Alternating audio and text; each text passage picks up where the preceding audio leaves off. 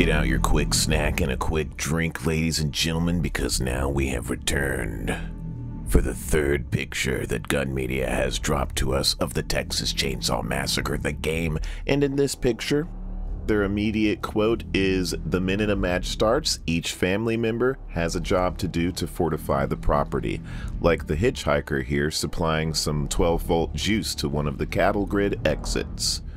So the notion of the family being upstairs, up top, overhead, the basement, fortifying and getting ready for the survivors to exit the basement was correct. They are stuck down there with Leatherface. The other family members are up there doing what they need to do, getting stuff ready for the survivors to eventually make their way up top. Again, I don't know if the other family members can go down in the basement with Leatherface until some doors have been opened, whatnot. Again, here it seems that a hitchhiker is messing with a 12-volt battery. I wonder if he has to find that battery somewhere before taking it to the car or wherever he needs to take it, or if it's just already sitting there and then he can just go ahead and power it up and it electrifies an exit gate, so that way the victims will not be able to exit unless they somehow shut off this battery.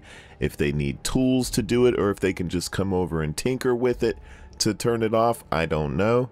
I'm also wondering if some of the objectives, like messing with the battery and other objectives that affect escape or the victims getting out, are just controlled by certain family members. Like, say if you don't have a hitchhiker on the map, will you still be able to mess with the battery with any family member? So maybe when you have certain family members playing on the map, that makes for different exits and different strategy and different kind of pushes when it comes to having to how to think about fortification, and on the victim side having to think about how they are going to get off the map because of the choices of family members from the other players.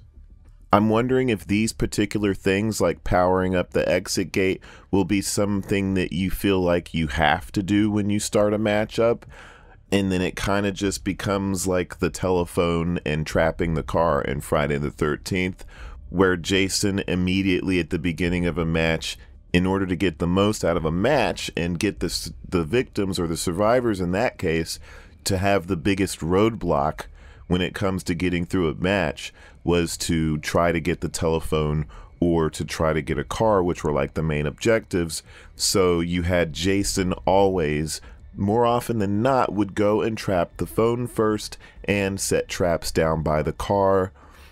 I wonder if there's a little bit more to a match in Texas Chainsaw Massacre to help the families deviate from wanting to do the same thing over and over. Maybe there's more ways to exit, different things to do, so you have to just kind of take a guess as the family member on what you're going to do to fortify as you start to see what survivors do match to match to match to match. You're going to be like, okay, we got to start putting a roadblock on this path, because it seems like what most survivors are doing right now, if there are multiple ways out of a map.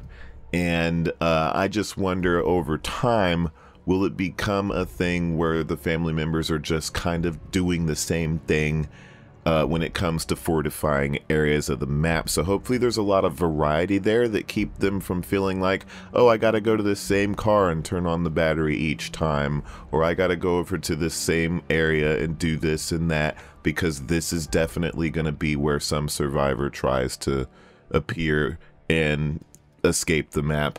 So it'll be nice to see how those kinds of aspects of the game come into play. Also nice to see that we're getting kind of the family side of these pictures. The first two pictures were of the victims and how they kind of start a match. So this is going to be how the family member sort of fires up and starts the match. Leatherface will have his way of starting the match down into the basement, so he'll have a whole different kind of a meta as he's going and immediately looking for the survivors down there. And then the other two family members will have their thing that they're doing up above before they eventually join Leatherface on the chase, and that's how it's gonna go. So there you go, you guys. That is the next picture, and as much as I can kind of draw up from this one, I'll blow up the picture here, make it brighter. Let me know if you see anything that I just didn't catch. And that will be that for this one. I'll see you guys in the next either picture or video, whatever they drop next. Have a good one. See you later.